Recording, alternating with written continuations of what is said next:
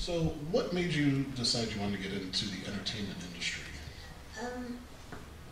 Because I was actually kind of a shy kid. My mother and I used to watch horror movies. I mean, anything that was on, like my favorite person was Susan Hayward and Betty Davis. But she also let me watch horror movies. And I don't know, I would even say to her, "What did you let me watch that for?" Like The Birds. She let me watch The Birds when I was a little kid. So, and from there, it wasn't just watching the movies, it was because movies made her happy. And it made a strong impression. I just wanted to see my mother happy. And so I just want to see everybody happy. Yeah, films do tend to have that ability. Well, it's just, you can just tell that people are connecting with them and their faces soften, and you can tell that they're interacting and it's making them feel something and opening your heart and connecting with other people, which is, we don't do enough of, I don't think. And it's just beautiful. So I can't think of anything else better to do. Right. It leads me to a question I was going to ask a little later, but what was it about the 80s that really allowed itself to give us such classics in both comedy and horror? Well, we didn't know this at the time, but it was different than it is now with all the remakes and reimaginings and stuff. Everybody was out to do something that nobody else had ever done. It was like, wait till my friends see this, they're going to pass out. Nobody's ever done this before. And it was all about being unique. And they would outdo each other. It's like the Michael mask was, $5, and it was a Captain Kirk mask. And those kind of things like jazzed us up. It's like, look what I got, $3. It looks real. And it was just sort of renegade kind of, like we thought it was low budget, but it's not low budget for these days. We thought a quick shoot was 3 weeks. It's no longer that way, but for the time. And what else would be different about it? There was just a freedom about things. We had an audacity. It was like, we just sort of had attitude, like, we're going to do whatever we want and see if it turns out cool, and,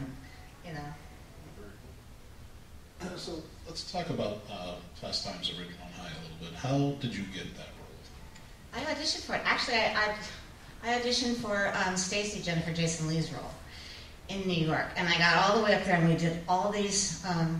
We read through the whole script, and Phoebe Cates and Brian Backer were there with me in New York, and Phoebe said, "We're dead, and this is actor's purgatory, and we're just going to have to keep." They ordered us lunch, and I don't know how many times we did them, and then I didn't get the part. And I found out later they always had Jennifer Jason Leigh in mind. She was already out in Los Angeles, and but they called me up and they said, "Do you want to play the cheerleader?" And up until then, I'd only played juvenile delinquents and a psycho killer. So I thought, cheerleader? Are you kidding? And to this day, I think, okay, so on the East Coast, I'm a psycho killer and a juvenile delinquent, and in Los Angeles, I'm a cheerleader. What does that say about those coasts? Right? So, and that's how I got. It was my first time in California, and I walked on the lot. It was Universal, and it was beyond anything I could have imagined, because I came up at Teamsters because I didn't drive, and so I was there at the crack of dawn, way before everybody else, and I got to see the lights coming up and the trucks coming in, and then the wardrobe coming in, and it come to, but just like it was in a movie, you just see it all come to life, and I couldn't believe I was there. It was everything that you would imagine it's going to be. It was. So talk a little bit about working with an ensemble cast like that. A lot of younger actors not yet what they we know them as today. But could you tell some were on their way to going to bigger spots, the A-listers, and also with that, when you're working in an ensemble cast, I always wonder: is there competition? Does that drive to make for a better performance, or are you trying to outdo each other? Oh no, we do inspire each other. The greatest way to step up your game is to work with a good actor, because the other actor tends to rise to the level. If some actor is really bringing it, it's going to make everybody else better. So it wasn't so much competition, but we were all serious as a heart attack about what we were doing. There was like no shenanigans. It was not like, oh, let's make a high school movie. We were all serious. And everybody had done stuff before. I had a feeling about when I walked on the set, they were shooting the scene where Brad comes in with the cruising vessel. And I went, the cruising vessel. And the producer turned around and went, who said that? There was enthusiasm. It was me. So then I, looking back years later, that's why they cast me as the cheerleader. I didn't get it at the time, but so they saw something like way before I saw it. But we all thought it was something, and it's our ages too. It's like everything we do is important, when you're young, and so maybe that was just it. But how old were you? I was 17. But I'd already been on soap opera and stuff like that. And I was in New York. I could drink, and then in Los Angeles they busted me right and left. I think it was like, I don't know if it was 18 or 21, but nevertheless, I might have been 21 at the time. And I was so enraged because in New York I was treated as an adult, and here they treated me like a kid. I mean, Los Angeles they treated me like a kid. Hated it. So, in Night of the Comet, you fought zombies and a sinister group of scientists. Talk about filming that movie. And it seems that, this would be a more physical shoot for you. Talk a little bit about more of the physical aspects of shooting. It didn't really strike me as super physical at the time. I guess it was. I don't recall ever, what was physical, more physical was Chopping Mall and the Zero Boys. That was constant running. But I'm trying to think what I did that was super physical in Night of the Comet. I don't know. Shooting guns. Oh, shooting the guns. Well, they took us out and taught us how to shoot on real Mach 10s. So everybody laughs at me to this day because I always do that little plant. But that's what really happened because those guns are heavy as hell. And you don't just wing it off and shoot it. They're super heavy. And if you're not really, really grounded like that, it will knock you off your own feet. So that's why I did that. And everyone thinks it's funny, but I was trying to be real. Great plan. Yeah. Great plan. Were they blank pistols? Pardon? Were they blank pistols? They were rubber. Oh, okay. Which sometimes I don't know. We're both working on one right now, but it's as real as that. We got guns that they shoot blanks. They don't shoot anything actually at the person, but they go off and they're loud. We had one guy say he was holding straight out 45 auto, and he shot it about 5-6 times. I mean, he was damn, it's loud. Yeah. Oh, they're super loud. They're super loud, and all the guys on the Comet, every time they'd run around and all excited and go, fire in the hole! And they'd bring in the real guns, and it was they were royalty, and they'd hand them to us so we could use the real gun. We had to be really careful. And then everything would go to hell, and they'd squib. I don't know if you know what squibs is. It's like a little gunpowder thing, and they shoot it, it goes off, and it looks like a bullet. And the guys were so excited to see that. They all came running. It was just like it was a nude scene. All of a sudden, everybody finds a reason to be on set. But it was just, I didn't really realize, I guess, the first time I ever really saw how much guys like guns. I didn't really know that. So, when your gun jammed, I heard you improvise the line. They jammed the whole thing. There were several lines in that movie that are because the guns jammed. Because they used Mach 10s to save money. Tom Eberhardt, the writer-director, wanted Uzis. And he was very angry. He said, do you know what this is going to do to our shooting schedule? Every time we turn around, they're going to jam. And so all those lines, like when Kathy says, this might be okay for date night on the barrio, but, and when I say that's the problem with these things, Daddy, meaning Tom Eberhardt, would have gotten us Uzis. Because it was it was particularly horrible that day. But it happened all the time. What would you prefer? Uzis would have made that better? I think it's great the way it turned out, actually. I mean, it would have been less dramatic if they worked perfectly all the time. It was kind of fitting. So I read a rumor that you actually kept one of the cheerleading outfits. There were two. One of them, because actually I must have been more physical than I remember being, because it was in case one got messed up, so we had two of everything. I got to keep one, and Tom Everhart's daughter got one, and she used to go as me for Halloween. I was a kid. I don't know if anybody knew who she was, but then so I had this uniform for a long, long time, and then I finally sold it to a private collector, who says, anytime you want this back, you can have it back for what I bought it for. And I thought, that's okay, but you wanted it, so you can have it, but sometimes, you know what, there's a thing like, it's like whatever happened to Baby Jane. If somebody says, oh, can you wear it in this picture? It just feels crummy to me, like, whatever happened to Baby Jane, Like, I'm a mature woman now. I don't run around in a cheerleading outfit. It looks stupid. And some people have trouble separating the characters. I know. I feel sometimes like people are disappointed when they meet me because they think I'm going to be Samantha. And then I come in and I'm Samantha's mom.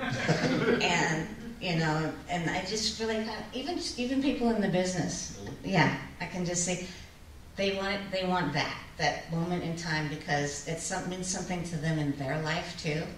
And that's what they think of when they think of you.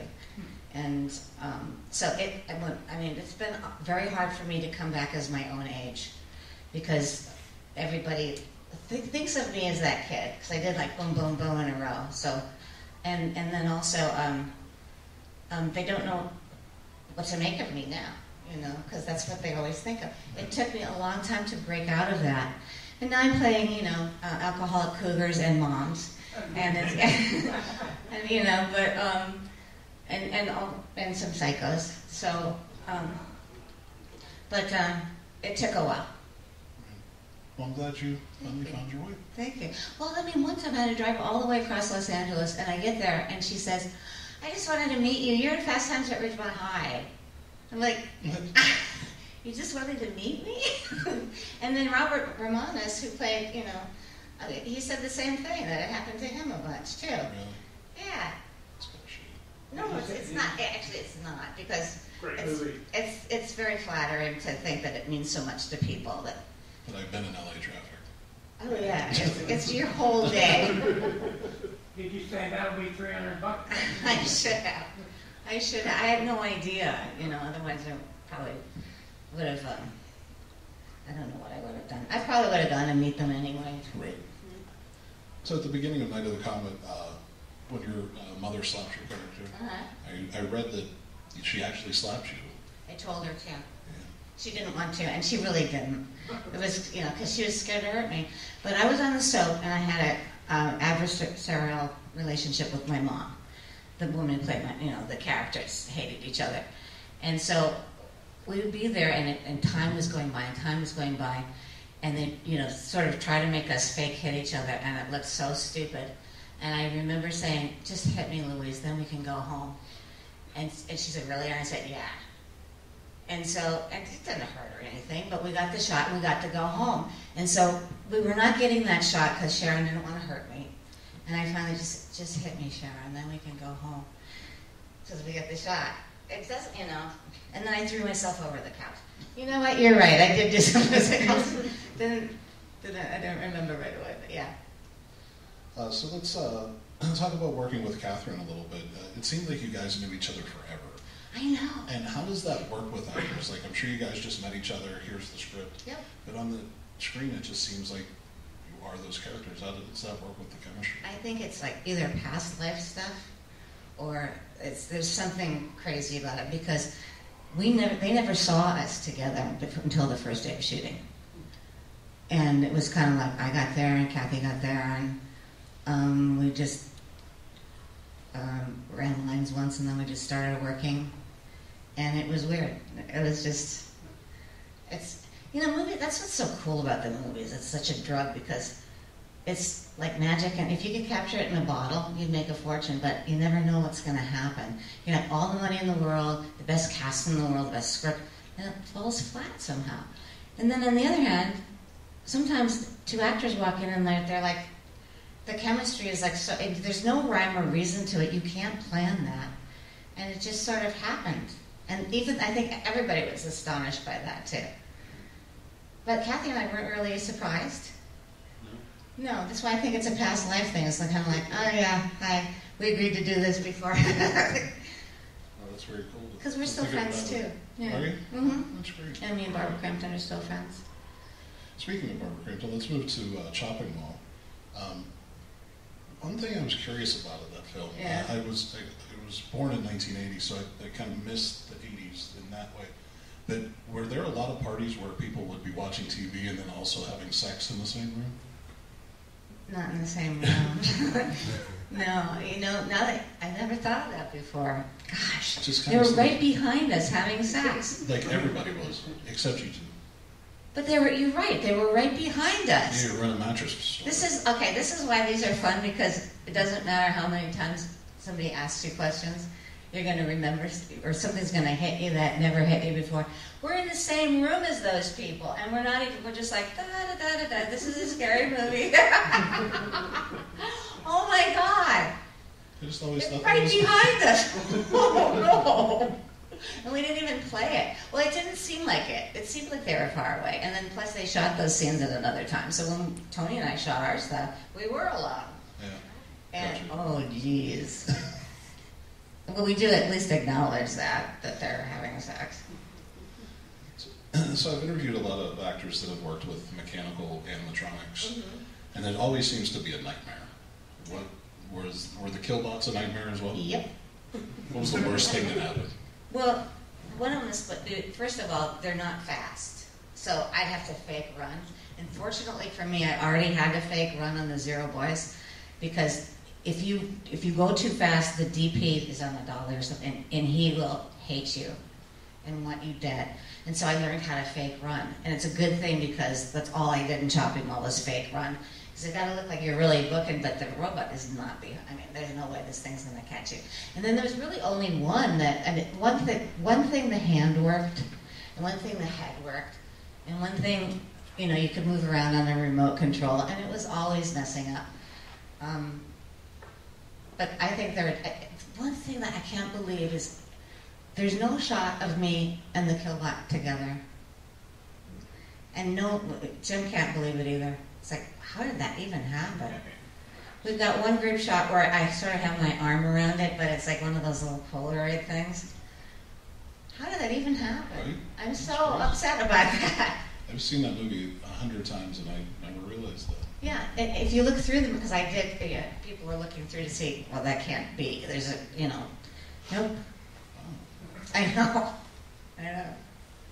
So you mentioned Jim. What was it like working with him? Well, Jim's a character, okay? And he's a Leo, and all of his movies are about him.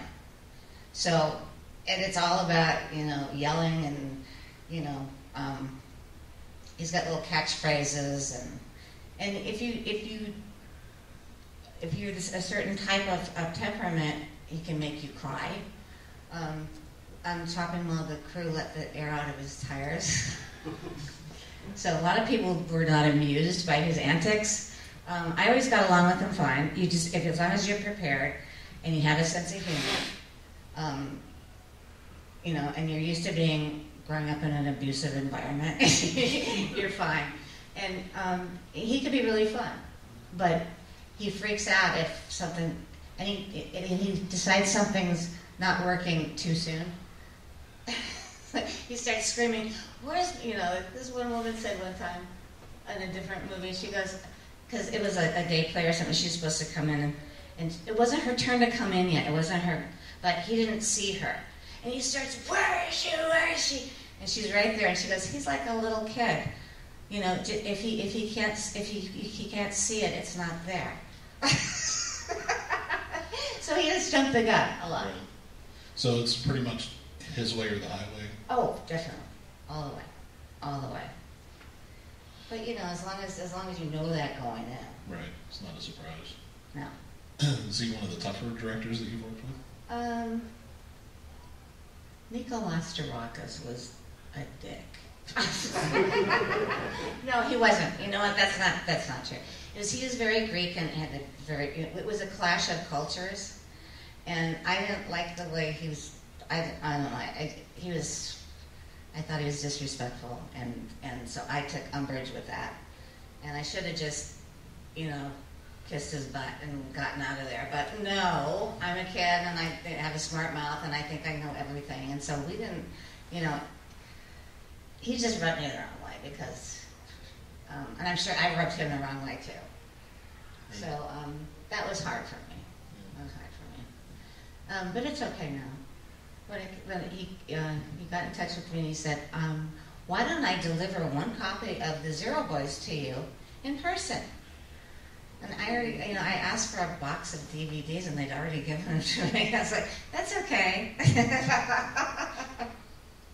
And he said, I don't know why you think that I didn't like you. That's not even true. I'm sure he didn't even remember any of it. It was a big deal to me because I was, a kid and stuff, but younger than he. And he probably doesn't remember it, but it was the first time I ever really felt like, I don't feel like we're on the same wavelength here. Normally you deliberately get into the groove. Right. And so that was the toughest. Who was your favorite? Tom, probably. I did 2 movies with Tom Everhart. First, then The Comet, and then nobody really saw this one, but it's my favorite role I ever did. It's called Face Down, and I play schizophrenic. And he told me, he said, something was going wrong with Captain Ron, and because it's all the suits are there, and they all start telling you what to do, and he was getting very frustrated. So I just walked away for a second. And all of a sudden, you started talking to me, and I just started writing down what you were saying. I said, and you came up with a schizophrenic? If it made sense somehow. People would say, was that hard? It was the easiest thing in the world. Mm-hmm. Well, there's a few technical things. Like he said to me one time, he goes, there was Mary and Meredith. And he said, Meredith never smiles. And I knew exactly what he meant. That's all he had to say. So that was probably my favorite one. But nobody saw it. It was on Showtime, I think. Everybody go out and check that film. You can't. They never made a Blu-ray. Oh, really? Yeah, no, it's Joe Mantegna, me, Adam Ant, and Peter Riegert. Hopefully it'll get a release one day. I don't know. I mean, I haven't, but... So talk about in Shopping Mall, filming in the actual mall. Was it when you went in the evening when it was closed? How did that work? Oh, yeah. Well, in Shopping Mall, they didn't shut the mall down for us. So we would wait for the stores to close. We would get in there. It was like guerrilla stuff. We would set up and we'd shoot as fast as we can, and then we'd have to have everything back where it was for the stores to open. So that ideally, they didn't even know we were there. And, meanwhile, we're shooting up the joint and things are breaking all over the place. And everybody had the actors didn't have to do it, but everybody involved would have to replace things the way it was. And we had this pole, and we actually, it was a marble pole, and we actually took a chunk out of it. And they were, we set somebody on fire in that mall, and then it's like, nothing happened here. But fortunately for us, the guy who owned the Galleria was a huge movie buff, and that's why you'll see so many movies in the Galleria. And he was a mensch. We wouldn't have gotten that, but he just loved the movies. So were you on set when they did the head explosion scene? Yes. How was that? How did that go? Again, all the guys were so excited about Susie Slater's head's going to explode. And it was disgusting. It was like all sorts of gross stuff. And, we were all really behind that window, really watching it happen. And she had to run from far away, so Jim would go, Susie, can you hear me? And she would say, no. And then he'd die laughing because I knew what she meant. She can't hear him to know what he wants her to do. And then it just exploded. But I don't even know how to describe it. We weren't standing behind the window when it exploded, but it was something else. I don't even know what to say about it. It was disgusting. Awesome. It was awesome. How about when you blew up the paint store? Oh yeah. Was that something outside the Jackson? That's actually Roger Corman's studio in Venice for the paint store. Yeah. that had nothing to do with the real mall. We used his studio, and we busted it up too, but it was the studio, so it's okay. So did you do any of your own stunts? Did everything except for I didn't break the glass because they didn't want me to get cut, and because I wanted to do it, you know, and Jim said, I won't make you do anything I won't do. So like with the spiders and the snakes and then it came to a scorpion, and they dropped it in his lap, and he went, okay, she doesn't have to do the scorpion because he thought it was gross, it's scary, but the rest of it I did, and then. I wanted to drop, and I did drop. It was me on the harness, like the huge drop. If you see, I don't know. I'm just talking like you've all seen the movie. I don't even know if you have. So I did some of the drop, but not the whole drop because they didn't have me insured for it. So I did the let it go stuff, and then they had a stuntman do, or a woman. I can't remember. The one that burnt up was a guy. And then they dropped me from a pretty good height, and I landed. But it wasn't to my liking because I wanted to do that. They had a big, not a trampoline, but one of those big, you know how they put things under when somebody's going to jump? Mm-hmm. They had one of those. Yeah, but you can't shoot it. So even if I'd done that entire drop myself, you couldn't have shot it. Because, you know, the landing has to be movie magic. It's true. Chopping Mall seems to find a new audience with each generation. Why do you think that is? Why do you think that film has such staying power? I don't know. You guys have no idea the crap that I took for making that movie. Oh my God. I had a meeting with an agent, and she looked at my resume and she goes, Chopping Mall? And she's like busted out laughing, and that was basically the reaction I would get. And, you know, it was embarrassing. Well, back in the day, you have to remember that horror was something to be ashamed of. It wasn't cool like it is now. It was like, oh, you did horror movies? And that's like a real, you know. Like they asked George Clooney, like, why did you do Attack of the Killer Tomatoes? He said, because I had to pay my rent. You know? But it was looked down upon, not like now. So I took a bunch of crap for that. And then all of a sudden, it just keeps coming around and coming around. And all of a sudden, people are not making fun of it anymore, you know. Or if they do, it's with affection. And it's unbelievable to me that I have Chopping Mall Blu-rays sitting on my table, and that was like 1986, and people still love it. Barbara was telling the story too. She went she moved upstate, and she had a family, and when she started meeting people in the business again, so she was interviewed by somebody. He brought up Chopping Mall, and she was still back in the day in her mind, so she said, why would you bring that horrible thing up? And he said, horrible thing? Don't you know that you're a big star? And I didn't know it either. We didn't realize people were watching this stuff until the internet. Yeah, we had no idea. We had no idea until people started, you might want to go on the internet. It's like, oh my God. We had no idea. You say you did all your stunts except for one you didn't break glass? I didn't break the glass because I didn't want me to get cut. I did it unintentional. Ask him. Well, it hurts, and plus you can't. I cut myself. Because you can't, you could be doing that scene and then a scene in the beginning, and, if I had my face ripped open, that oh, jeez. would have shown. So. Yeah, he turn off. We were supposed to be behind this glass. He's the director, and I was standing behind this glass. It gave, I thought it was plexiglass. It was real glass, and all of a sudden my fist just went right through it. I nicked it right there. You could have lost your arm. Really? Yeah. So, Kept it roll. Absolutely. Hey, that looks good. Let's keep going. He said, oh, well, let's improvise. I was like, okay. Got the hand out the glass on the camera. That's why you never break the scene until they say cut, because you never know what they're getting. Might be worth it. So you were on an episode of True Blood. Uh-huh. Talk about that experience. Well, that was really cool, because Alan Ball is a fan of Alan Ball's, and he's a fan of horror movies, and so he called me in to do this thing. Now they do something that they don't do anymore, that they didn't used to do, which is they'll tell you that you're going on as a recurring role, And you may or may not be. I'm not saying they're lying, but they keep their options open. So I thought I would have a recurring role on that thing as the evangelist. And then, I mean, they shot pictures of us, like, you know, and all that stuff.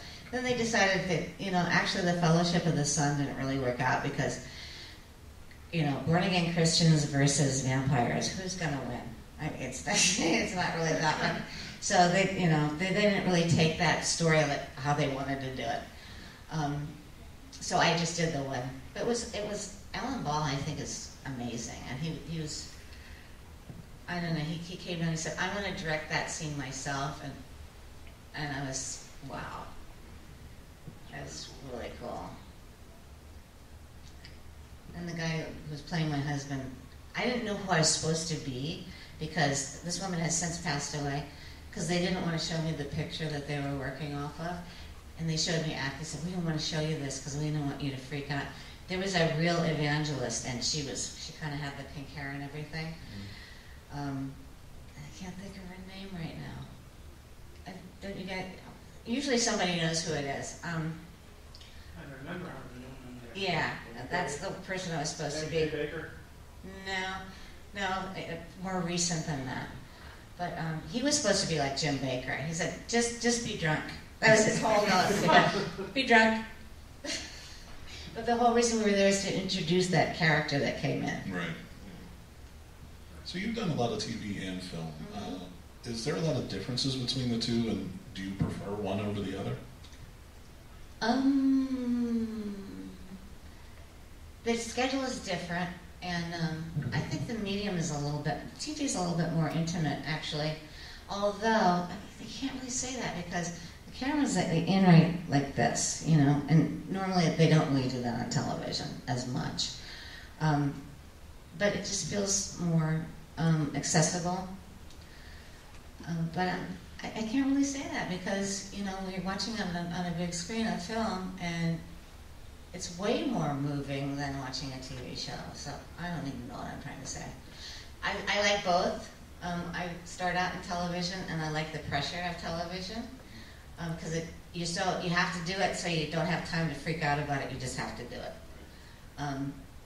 But I like film because it's what I wanted to do in the first place. I want to be Betty Davis, you know. So when I was on TV, I was like, I want to be in the movies. Little did I know that we didn't know and everything is flip-flop completely. When in the 80s, you didn't want to do television if you were already doing movies because it was a step down. I mean, think about all the money these people are making, and film actors are like, it's a step down. Now all these people are like killing each other trying to get on Netflix. And everything is different. Everything is flip-flop from what it used to be. Used to be if you're on the soaps, you'd never, ever get a chance to do a movie. Just breaking from a soap opera to a movie was like a miracle. I know. Now we have James Franco goes on General Hospital for fun. Ever been on stage? Oh, yes, many times. I started at the Guthrie Theater. I wanted to be a classic. I wanted to be, you know, just do like Shakespeare and then really let my hair down and do some Chekhov. That didn't work out. If you want to hear God laugh, tell me your plans. That's what I was doing in New York when I got this job, is I was going to conservatory school, trying to catch up because a lot of these kids had, you know, their whole life they've been doing this, and I was fresh compared to them and starting like old to be doing this. And so I was really, you know, sweating blood, like trying to catch up with them. And I just so happened to get a soap opera. And I was scared to tell the teacher because I thought he was going to be, you know, how could you do that? What a piece of trash. And he said, what are you talking about? He said, you got a job. That's the whole point. And I went, it is? It is. Well, he could have said that in the first place. But it just was such a shocking insight to me, you know, to think that, oh, everything had to be, I mean, as a matter of fact, it really kind of hurt me for a while because I had, the acting and stuff was such a religion to me that I was almost taking it way too seriously and couldn't really, like, just, and then I could have saved myself some of that. So being in some of the classic horror and comedies, do you find it's easier to scare people or make them laugh? Make them laugh. Yeah. It's really hard to scare people. So it's much more challenging. In what way do you think we're more desensitized? I think, yeah, we're very desensitized for sure. Right. And I think that, I mean, even though we love the catharsis of the horror, there's a natural instinct to, this isn't going to scare me, that you have to break through. When you make the people laugh, nobody goes, I'm not going to laugh no matter what, except for comedians. Yeah. It's funny, but they don't laugh. But people, I know this guy who sits there and picks apart, oh, that doesn't look real. Oh, that doesn't look real. Oh, that would happen. I'm thinking, what are you watching it for then? That's a good point. So I think there's a natural resistance to it, but it depends on what scares you too. Right. I mean, sometimes the suspense part, like when it's like don't walk down that hall, that's the anxiety of that is scary. Like I watched The Exorcist and I wasn't scared, but then I went home and I was terrified. So more in your mind. And I'm talking about like in the 90s when they re-released it. Never seen it before. Oh, well, I thought, okay, as a film person, and then I was home by myself, and I was terrified. So terror can be a delayed reaction, too. This is true. So what have you been working on lately? Oh, gosh. I'm in this movie now called Blowing Up Right Now, and it's a romantic comedy, and I'm playing the guy's mom on Skype. So that's just like a little cameo thing that I'm doing. But it's fun because I don't know how to work Skype, so that's where the comedy is. And he's trying to get out of town, and we're trying to figure out how to get him out of town, and I'm clueless. So that's what's. And then I did a short film where I'm an alcoholic cougar. That's doing the festivals now. It's fun. It's different for me because people don't expect me to be doing like, oh, it won a comedy festival, Right. We got Best Ensemble Cast, which is cool. And what else did I do? Oh, I got something. There's a premiere next month. It's called Well Respected Man. And guess what? It's another apocalypse thing. Yeah. Oh, the world is ending. Kelli Maroney. And then what else have I got? Oh, I've got this thing called The Video Store. And it's about video stores in the 90s. And I'm the kid's mom. But I'm a cool mom. Aliens come to this video store. And it's also interactive. They built an escape room. Yeah. They recreated a video store. And I haven't been to see it yet, but that's a premiere that they're going to have soon anyway. And then I did a H.P. Lovecraft adaptation called The Old Ones. And that's a really fun part for me. It's not very glamorous at all. That'll be out soon, I guess, because it's going to go to an H.P. Lovecraft festival. I've always wanted to do that, being a real classic, iconic horror thing. So that was fun for me. And what else? Oh, it's just something I'm waiting on to see. You never know if these things are going to get their money or not, so you don't mention them, because then if it doesn't end up happening, then you look like the boy who cried wolf. So I don't say anything till I know for sure. So does anybody have any questions? Background on the street, what do you think about it? I love it. Oh my God. Will you see me tomorrow? I love it. Well, speaking of parts like Jennifer Jason Leigh, I auditioned for that, I didn't get it, I ended up a cheerleader. So Heather Langenkamp and I, she auditioned for Night of the Comet, she didn't get it. I auditioned for her part in Nightmare on Elm Street, and I didn't get it. So she got the franchise. That's which sucks for me. Right? Yeah, so there's a whole bunch of weird things that were happening during that time. Like, we didn't know that I have a nightmare stuff in Night of the Comet. We didn't know that they were we didn't know what they were doing. So, and then also Robert Englund says to me and Catherine Mary Stewart at a convention, he goes, "Don't you guys remember me?" It's Robert Englund. He's like the most charismatic, energetic person in the world. And I thought, how could I have met him and not remember him? He goes, "Red afro?" And I did kind of remember this guy with a red afro. He goes, "Yeah, every time I auditioned for something, you guys would walk in." But he had is he a guy, and he had a red afro. background. And then I did remember him. So it was more of a community thing now. I mean, I don't know what it's like to be a young actor in town, but I suspect that it's not the community kind of thing that it is now. That it was. I think it's different now. Well, first of all, there's all the self-tapes, so you don't really, you send in your self-tape, and then there's not that thing where you all have to end up in the same room at some point, waiting to read and stuff like that. Although, I just hear that it's different. I mean, I hear that we used to laugh our butts off if something went wrong or something. That's not allowed anymore. They're very, very serious. And you get, especially on network television, you can get fired for that. Unless you're the lead or something. But you better not have one misstep. And I heard this from somebody who's a stand-in, so I don't know if it's like that across the board, but it sounded really anxiety-producing. And I don't remember it being that way. It was fun, Yeah, I lived in California from 1986 to 2014. And I ended up going to a Comic-Con. And somebody told me what Comic-Con was like. And I didn't believe it. They said, you got actors sitting right there at tables and walk. I said, no, that can't be true. So I got in there, walked in, and you were the first person I saw. Really? At the table. I think it was 92 or 3.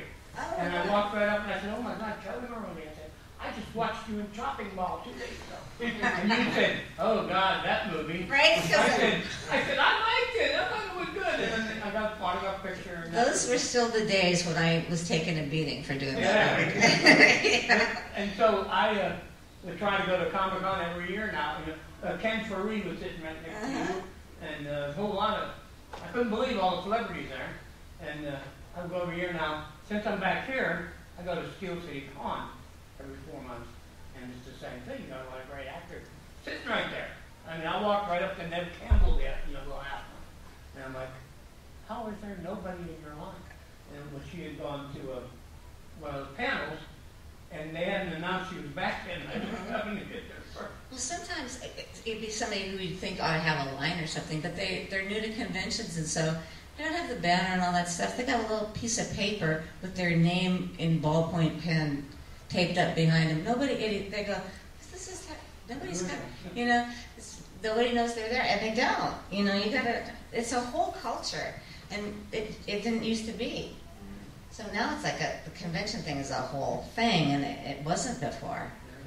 So on Steel City Con, when you have a case like that, the announcer will go, so-and-so is in his booth, he was in this, and he was in that, and he's in this, right? And then people will get an idea of who they're talking about. That's a new one, because they would announce things, but they wouldn't announce what their movies were. Because sometimes you don't know a person's name. You just know what movie they're from and what they played.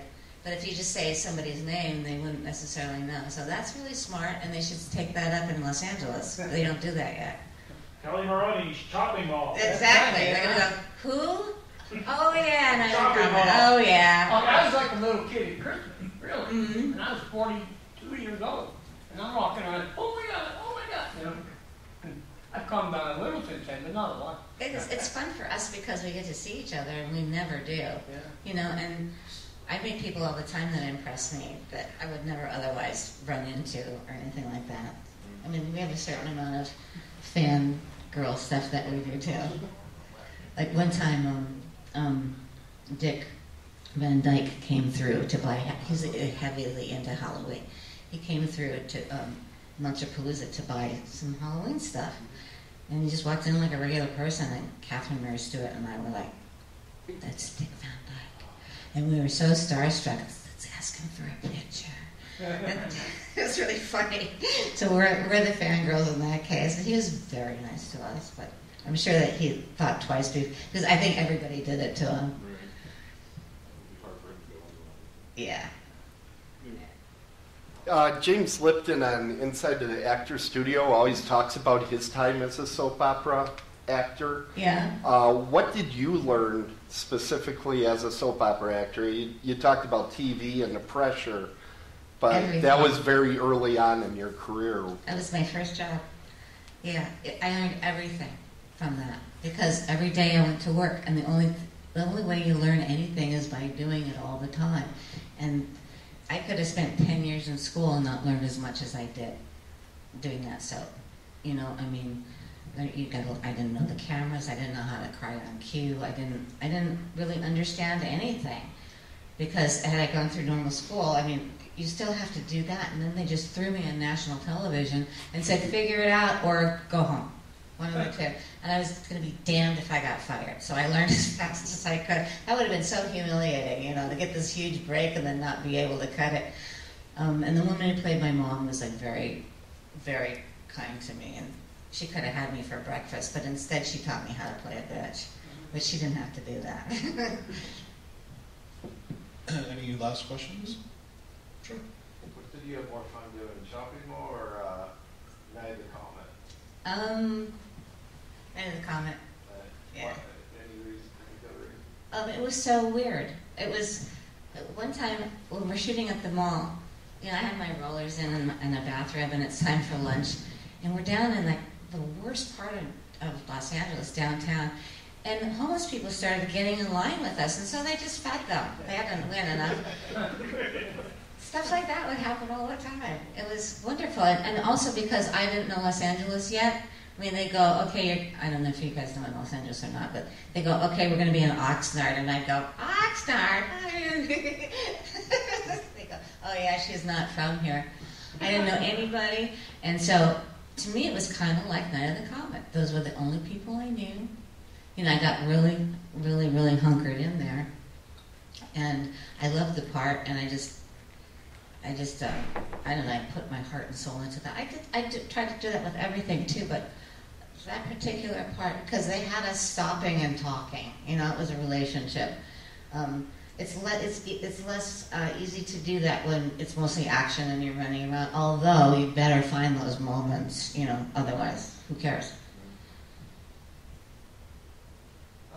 I think you already said this, but in Shopping Mall, did you have problems with the robots always breaking down? Yes. Yeah. Because only one of them, they all did different things. Only one of them really was the most functional.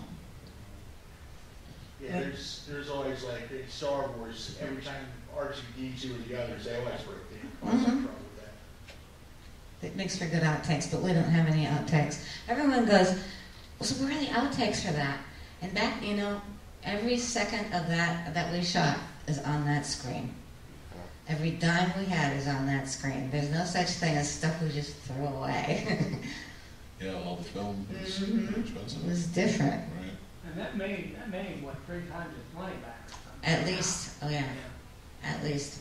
In fact, 1984, of course they wanted to get that in, well it was still 1984 in the fall, so even though Night of the Comet was doing well, they pulled it to put in 1984, never dreaming that Night of the Comet was going to be more successful than that one. They just thought, this is, you know, let's pull this little thing, who cares? Yeah, it's crazy, you never know, like you said earlier, You never know what's going to hit. It's like going to Vegas.